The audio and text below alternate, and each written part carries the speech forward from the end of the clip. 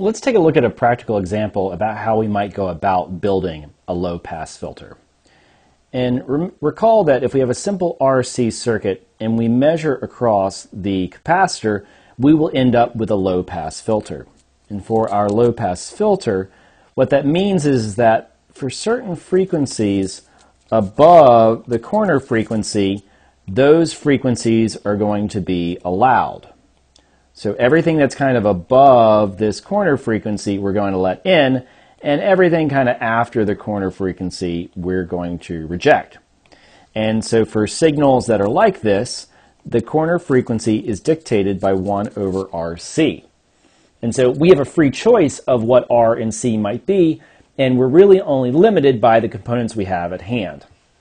And so let's say that we wanted to build a low-pass filter where its cutoff was 100 hertz. And again, we're going to have a trade-off here of when we've been deriving all of our equations, this has always been in radians per second. But what we often talk about in terms of signals, and especially on our signal generation equipment, is in terms of hertz. And so we're going to need to recall that 2 pi radians is 360 degrees, and so we can transfer between the two of them by saying, something in radians per second is 2 pi f.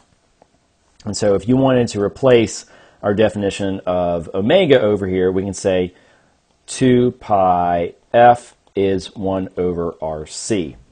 And so if you wanted to complete this circuit, let's just assume a value for our resistor and say that it's 1K. So that means that the capacitor value is just going to be 1 over 2 pi f times R. So if I just flip 2 pi f and C, and plugging this all into your calculator will give you a capacitor value of 1.6 microfarads. So if we were going to build this circuit and we selected a 1K resistor, we would need a 1.6 microfarad capacitor.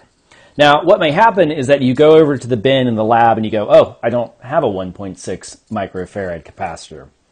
So usually we have more free choices of resistors than capacitors.